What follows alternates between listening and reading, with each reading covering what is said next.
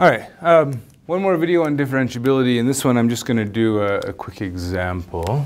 So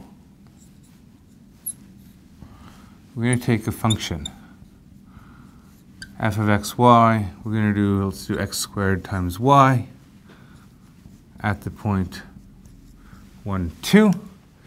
And we're going to try to do two things with it. We're going to try to find the tangent plane.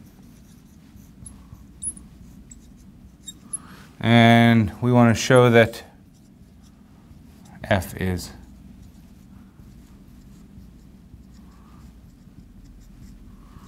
differentiable. Well, at this point, right? Okay.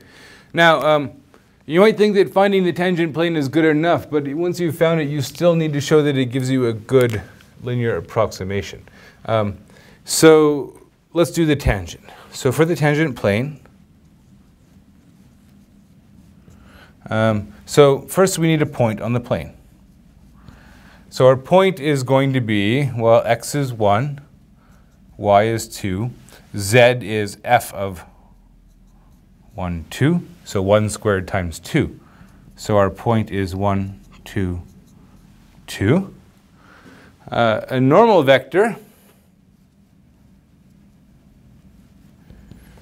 so the normal vector is, this is one way to kind of do it. The normal vector is given by the x derivative at 1, 2,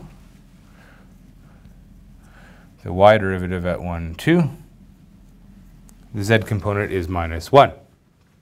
Okay, so let's just kind of do that as rough work over here on the side. What's the x derivative? The x derivative at xy is 2xy. The y derivative is x squared. So when I plug in the numbers, for the x derivative at 1, 2, I'm going to get 2 times 1 times 2. I get 4. For the y derivative, I just get 1 squared, so I have 4, 1, minus 1. All right? So that means that my plane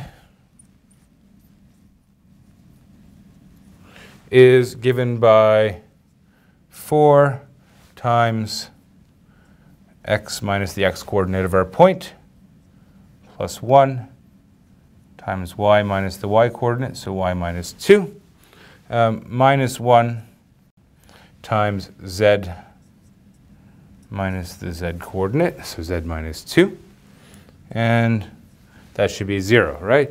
It's kind of standard equation for a plane. The other way you could do this is you can, just like some people kind of at some point memorize this sort of standard form for a tangent line. You can do the same thing for a tangent plane. You can say, well, that z should just be the linear approximation. Remember, the linear approximation is f at 1, 2 plus fx at 1, 2 times x minus 1 plus fy at 1, 2 times y minus 2. And so that gives you 2 plus 4 times x minus 1 plus 1 times y minus 2. Okay? So you can set it up like that. No problem.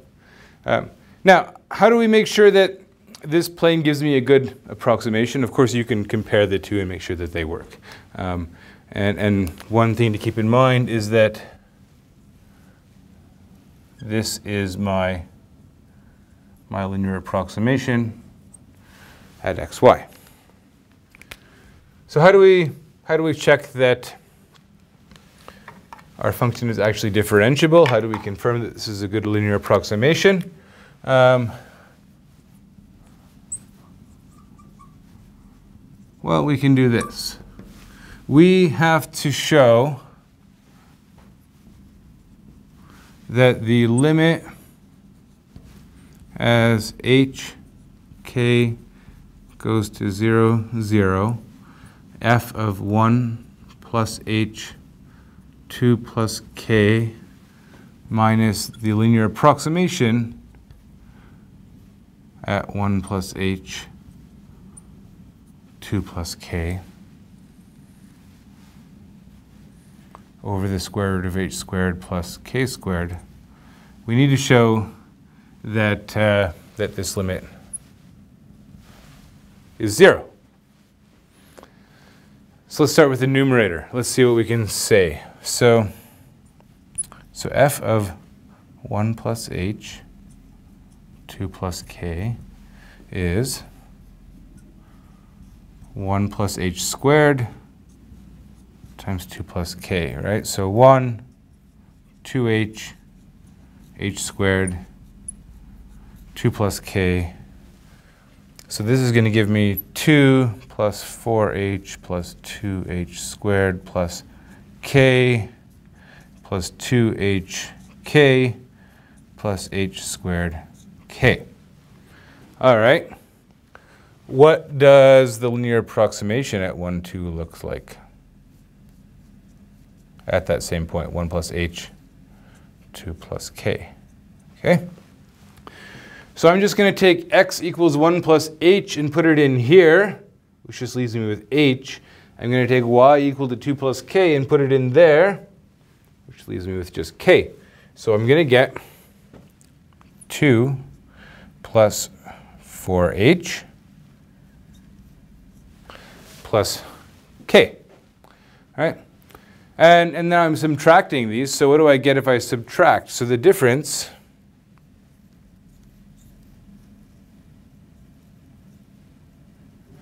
is going to be 2h squared plus 2hk plus h squared k. And there are a number of ways that you could tackle this, but one way you might think of this, and again, just want to give you the idea of how this works. I won't ask you to do one of these proofs of differentiability because they get messy in a hurry. But I could factor out an h, leaving me with 2h plus 2k plus h squared. Oh, sorry, that one of the h's is gone, right? H times k. Okay, and if you think about dividing by h squared plus k squared, well, one of the things you might notice is that, and again, maybe we work with absolute values here just to kind of, it makes the inequalities easier to deal with. If, the bigger that k gets, the bigger the denominator gets, so the smaller this thing gets overall. So in particular, if k was 0, this would be much bigger than that. But if k is 0, this is just the square root of h squared, which is just the absolute value of h, right? But now you can cancel. This absolute value of h cancels with that absolute value of h. And you're left with 2h plus 2k plus h times k, right? And so if I'm trying to convince you that this whole thing is going to go to 0 as h goes to 0 and k goes to 0, I think I've done it, right? Because this is smaller than that, and clearly this is going to go to 0 as h and k go to 0. And so that's one way to confirm that this particular function is differentiable. Now, on the other hand, the kind of the smart thing to do here is to use a theorem. So we mentioned in a previous video that one condition which is much stronger than differentiability is continuity of your first order partial derivatives. Maybe I shouldn't say much stronger, but certainly it implies differentiability. And if you look over here at these two first order partial derivatives, quite clearly these are continuous functions. They're polynomials, right? Polynomials are continuous in any number of variables. And since you have continuous first order partial derivatives, differentiability is automatic, and so this is kind of a waste of time. Nonetheless, I think it's useful to see how it works at least once in your life before you forget about it and move on. So with that, let's forget about it and move on to the next video.